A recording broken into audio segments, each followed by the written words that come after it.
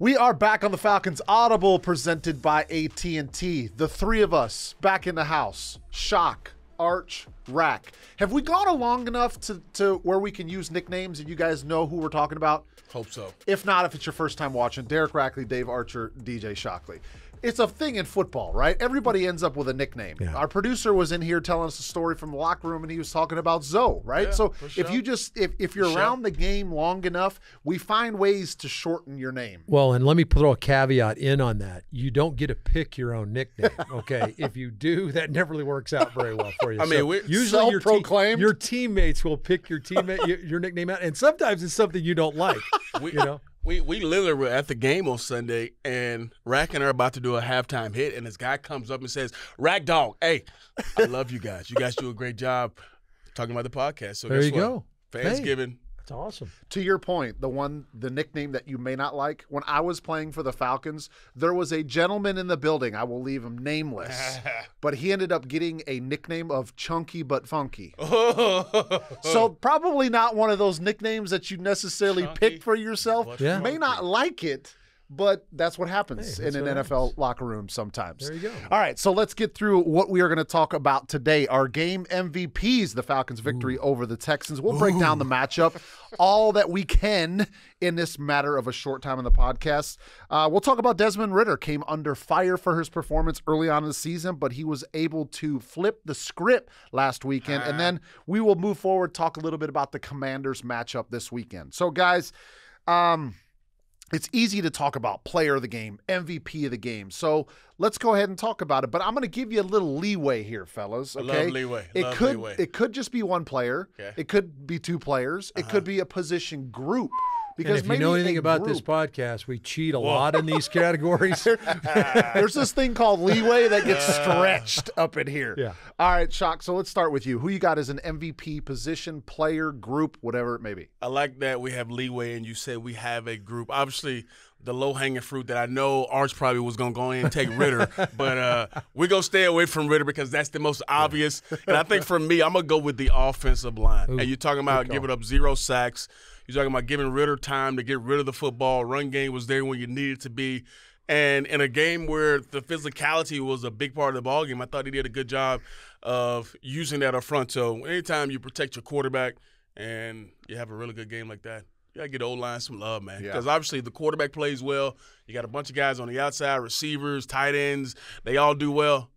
Only one group really matters when it comes to that. So I think the O-line played a really good ball game. You leave it up to the quarterbacks, right? The quarterbacks are the ones to give the offensive line some love. Get a big boy love. And in all honesty, though, when an offense is not playing well, that's a position group that's easy to criticize as well. That's where a lot of people want, especially when there's been pressure on the quarterback, everybody wants to point fingers on the offensive line. But most players, most coaches will tell you that offense is not going to be successful if your offensive line is not working together, and they had one of their best games of the season.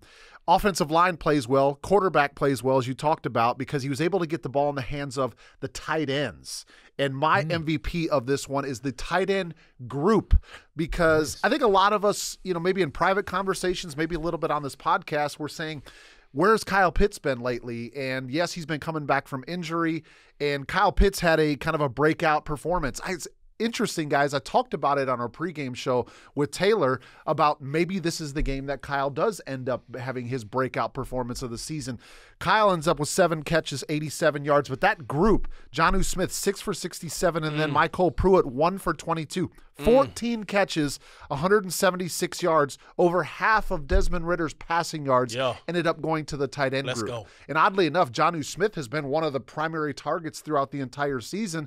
But when you get a guy like Kyle Pitts involved in the passing game, you get the football in his hands, the catch radius that he has, the ability to just throw it up in his vicinity, chances are he's going to be able to make a catch. And he made a couple of tough catches in that game. One's in traffic, ones that he knew he was going to take a hit. He was able to secure him. I thought it was a big point in that game. And that's Jonnu as opposed to Janu, which you heard on the broadcast. I heard that. Oh, yeah, that happened. Well, I heard it the week before, too, and I was a little cringeworthy. Janu! Because I've been around the building for, in this offseason ever since he was acquired, and I was like, I never heard anybody refer to him as Janu before. It's good childhood reporting.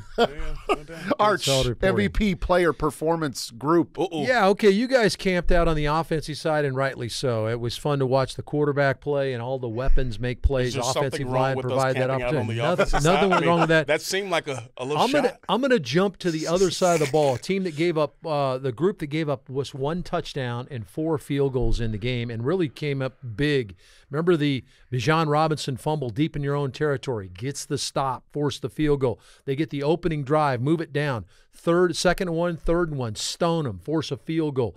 So the defensive group, and namely the defensive backs, I want to give Jeff Okudah some love here. Jeff Okudah finally on the field, got a ton of play time in this game, started at the corner spot, a guy that we thought was going to be the guy from the beginning, had the ankle sprain, was unable to play most of training camp, missed the first couple of games, back on the field.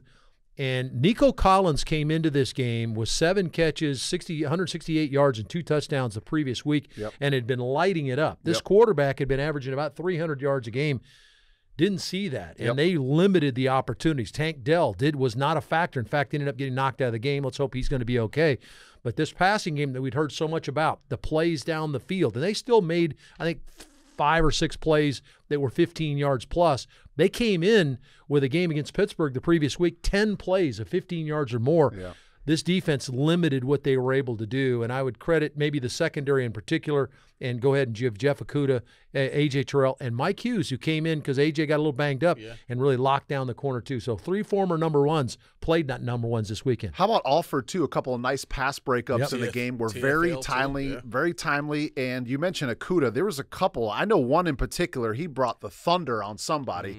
Caught the ball in the flat. And a lot of times when you see corners make tackles, like they just make tackles. They don't necessarily make their presence felt, if you know what I mean. But Okudah came up and stuck somebody on one play, and I was pretty impressed by the physicality that he played with at that position. So it's good to see a guy like him getting healthier and becoming a difference maker in this defense, which many thought that he was going to be when he was signed in the offseason. Real quick before we move on to the next one, can we all agree about the MVP moment of the game was Bijan Robinson? I mean, I don't want to lead you guys into a specific play, but the play that we've seen all over social media, the shovel pass that he catches, sandwiches next to his hip, his back, his stomach, whatever it ends up being, meanwhile shakes somebody, right, with it just held right next to him, and then finds his way into the end zone. Is it like week after week, fellas, that we find that moment? It was like, what can he not do? Well, first off, I don't think the game is hard enough for Bijan, obviously. That's why he's trying these different things in every single ball game. And, you know, it seems like he has to catch it with one hand because the game is just not that hard to him. No, but it's fun to watch him every single week. And we get to do a Falcons show after the game, and I get a chance to hear some of the calls from Arch and Wes. And when this happens, before he even gets into the end zone, as Wes is still – kind of diagramming the play, you can hear Arch in the background laughing because it's just almost like comical to watch it happen and then to see it every week. So it's fun to watch this guy every single week, and every time he touches it, you're like, okay, this dude got a chance to do it. But then when he does stuff like this, all you can do is laugh. Yeah, I have seen no-look passes. I've never seen a no-look catch because his eyes aren't even on the ball. If you watch it in slow-mo, he cradles the ball in and pins it against his left cheek and is shaking a guy at the same time as he goes in the end zone. Let me see that shake one more time. You see that? That was in slow-mo. That was slow-mo, right? Imagine if I threw that full speed. Now, I might dislocate my shoulder, but no, it was a fun moment. A secondary to that. Let's give the new burgeoning passer in our organization some credit. Yeah. Drake London on the reverse. Not only does he have the presence to throw a nice tight spiral to Jonnu Smith for a big gain, he had a little pocket presence. Yeah. He made a guy miss. Yeah. Henry To'oto'o's got him dead to rights up the field. He shakes him and gets out of the pocket and makes the throw. So we got to give Drake his due too. I got one to add too. And since you guys are just gonna, lay on the offensive side, I'm gonna talk about the defensive side for a minute because, give you guys, all that. But there was a play right before halftime, and it is a batted pass by Grady Jarrett. Mm-hmm. And if he does not bat this pass, if he does not get the penetration, push his guy back and bat that ball down, you and I were talking about it. Tank Dell is sitting in the middle of that Falcons defense, and he's going to score a touchdown. Wide open. And instead, you hold him to a field goal. They come back out. Obviously, they could have got the 2-for-1 with a big touchdown coming out. They could have felt really different about themselves after being right there on, 3-4 yard line. But an outstanding individual effort play by Grady Jarrett to push the pocket and then get his hands up, because if not, Tank Dell walks into the end zone. It was the one moment in the broadcast I used, "You shall not pass," and it literally applied. Yeah. It was great. One of the things I felt like coming into the game the defense had to do was somehow affect C.J. Stroud, and sometimes affecting him isn't always getting sacks, and that, to me, was a premier example of that happening with a wide-open receiver, just walks an offensive lineman back into the backfield, gets the pass deflection, and ends up with a huge stop. So, all right, so we talked about a number of different moments. Let's kind of dive into this matchup a little bit more. Arch, I want to come back to you. I mean, we always talk about keys to the game. We always talk about areas that need to improve from the previous week, but highlight a couple of the things that you felt like Atlanta did well in this matchup that ended up allowing them to kind of weather the storm a little bit. They got off to a good start, and then the field goals kind of started to eat into their lead, ended up overtaking their lead right before the halftime break, but then to make the run to come back and get the victory. Well, I think that the number one thing is something Shock and I have been talking about for several weeks now, is your slow starts. Now, you still got off to a 3-and-out, but then very next series you got it going. And why did you get it going? We talked about it, Shock. Success on first down. You started having some success where it was throw the football, get some run game, and you got enough out of the run game. We didn't see as many no-yard gains or tackle behind the line of scrimmage. Now, we still saw some of them. We're going to have to eliminate that.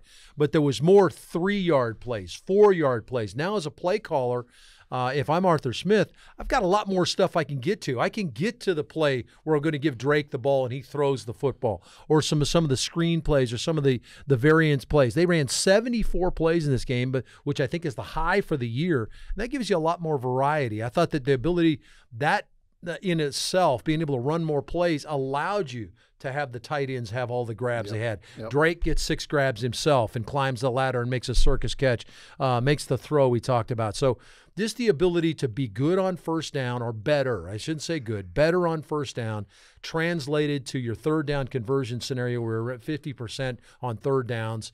And I think that that's something that I thought you need to accentuate, and I think that's the reason why Ridder got into a rhythm. He had more opportunities.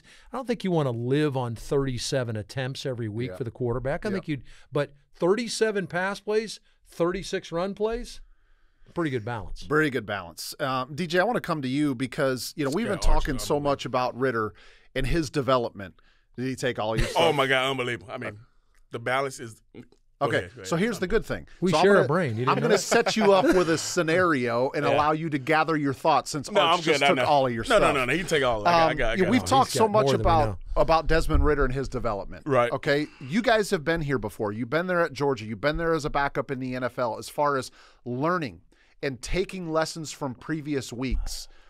Put yourself in Desmond Ridder's shoes and think about his development as a quarterback. Success at home, struggled on the road, still a young quarterback in the grand scheme of things, and how you saw some of those things play out on Sunday against Houston that attributed to his success. I think first off, where he has already, I don't even say grown, but I think the first thing that he understood was I have to go back and I have to watch this tape and realize where I wasn't as efficient. And I heard before they got back here to Atlanta, he had already watched the game twice on the plane. And that tells you right there that as bad as it was, he didn't want to put that to the side and say, all right, I don't even want to watch that film. He watched it 2 times to understand, okay, this is how I can get better. And I thought he was very concise. I thought the ball was out of his hands. I thought he knew exactly where he wanted to go with the football. But more than that, I thought he trusted his receivers. For, I think, the last couple of weeks, we've talked about, okay, there's times where he's eyed people down, or there's times where he didn't trust his guy to come out of it, and he waited a little bit longer than he probably needed to. There was one particular play that sticks out of my mind so clearly. I mean, there was a couple throws to Kyle where, he lays it into the hole on these corner routes. He anticipated.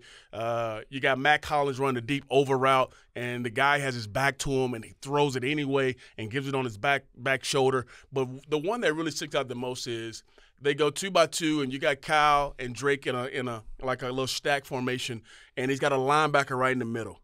And the first thing he does is takes his eyes left, and it keeps that linebacker right in the middle and even moves him just slightly, and he comes back and hits Kyle on this slant.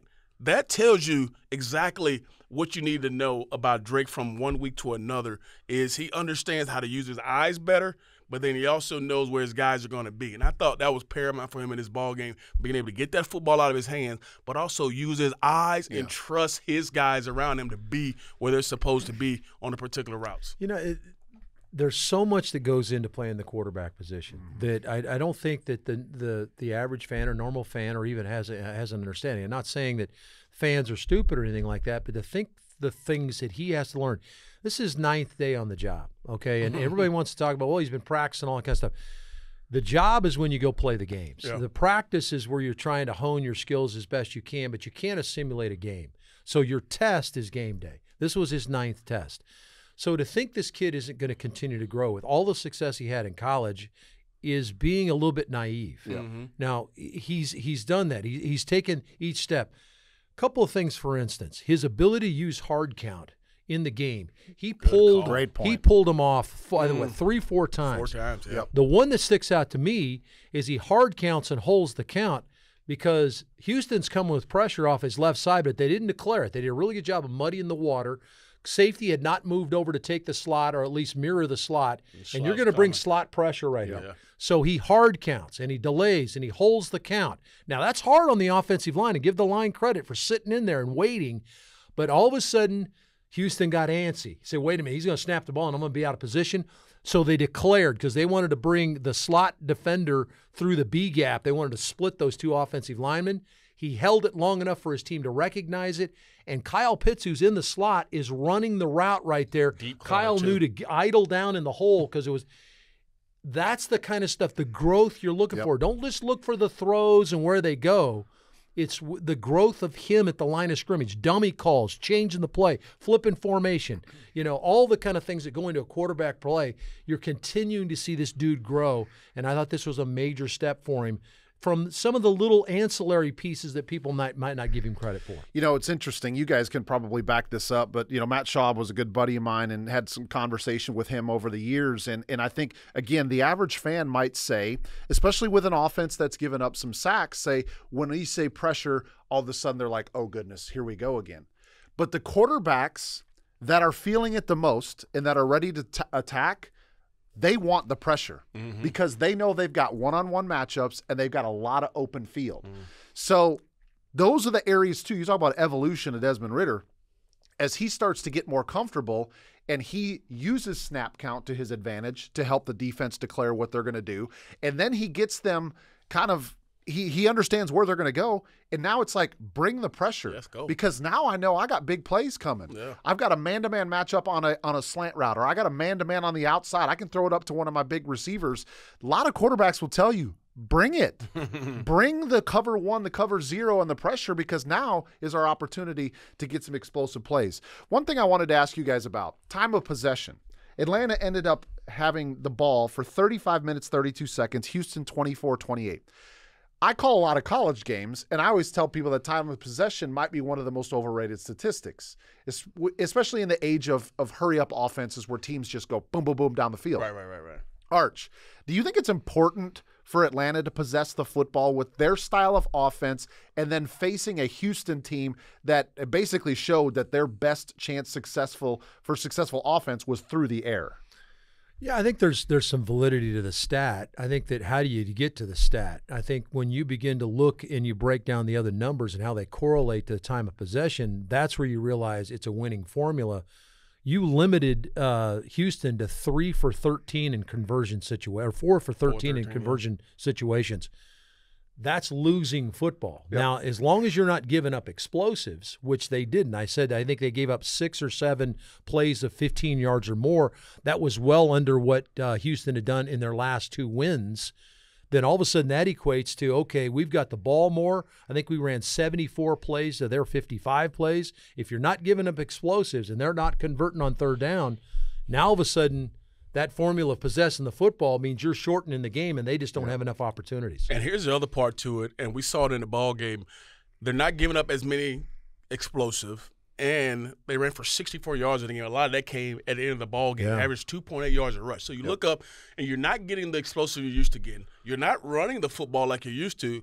So now there was 2 or 3 chances in the ball game where you can see C.J. Stroud starting to feel like, okay, I need to make a play, and he forced the ball a couple times. And that's what a good defense does. That's what when the offense possesses the football and you look up and you're down, like, okay, we got to find a way to move the football and push it down the field. And when those two components are not coming together, time possession is a really good thing. It's interesting, too, when you look at the young quarterback. How do you attack young quarterbacks? And we've seen a couple, right? We saw a different philosophy potentially against Bryce Young than we saw this weekend against C.J. Stroud. But Atlanta played a lot more coverage in this game than they'd played in the 4 previous games. Not as much pressure package situations. It was more 4-man rush. In fact, you even saw a bunch of 3-man pass rush drop 8 into coverage to make the young kid find guys open. Yeah. And ultimately, he got frustrated and started dumping the ball off underneath, and that was what equated to a lot of the lack of third down conversion. So I thought Ryan Nielsen did a really good job with his game plan to kind of frustrate a quarterback who'd seen something on tape. Then all of a sudden this weekend he saw something completely different. Yep. So defensively, we've talked a lot of offense. Just wanted to make sure. Shock just talked about it. 23 carries for just 64 yards rushing against the Atlanta defense. Arch, you mentioned it. Nico Collins, he was averaging 107 receiving yards a game coming into this one. Held for 3 for 39. So Atlanta obviously knowing where the biggest threat was for the Texans wide receiver group and limited him. Then, of course, C.J. Stroud, he was averaging over 300 yards passing through the first 4 games, held to 249 yards passing in this one. Real quick, I want to finish up the conversation on Desmond Ridder. DJ, let me come to you here. There was a lot of discussion I saw on social media about Desmond Ridder quiets the critics, okay? And one thing that we all know, he knows, Arthur Smith knows, I saw him even talk about it in his post-game press conference, was the NFL is about what do you do for me lately? No doubt. Right? No doubt. So, yes, he quieted his critics. He got that fourth quarter drive to win a football game, which kind of makes everybody it's a little sigh of relief, right? It's something that he can kind of check off his list. But the job is not done, right? It's like you can enjoy it for one night, and then you got to go back to work because now the standard has been set. What does he need to do to be able to build on top of this performance? I think the greatest thing is he has a guy that believes in him in Arthur Smith. I go back 2 weeks ago after the game versus the Jaguars. The first thing he said was, we believe in this guy. Yeah, he's a young guy, and guess what? You're going to have these days. You're going to have these nights. But it's how you're going to respond. And he responded this week. And I think the biggest thing he can do is consistently do the things that he did in this past ball game, which is get the ball out of his hands. Don't turn it over. Make good decisions like Arch talked about at the line of scrimmage. Getting this team into winnable situations, I think, is what will make him become a better player and more consistent player.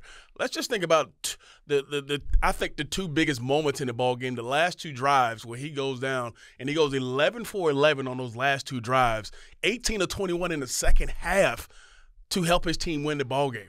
And you're talking about getting the ball with, a minute plus and 3 timeouts, and he never flinched. Yeah. And that's the thing you like about your quarterback. In those moments, he played his biggest football. In those moments, he didn't try to force the issue knowing we need to go score. In both situations, the Falcons were down, and he had to go make plays.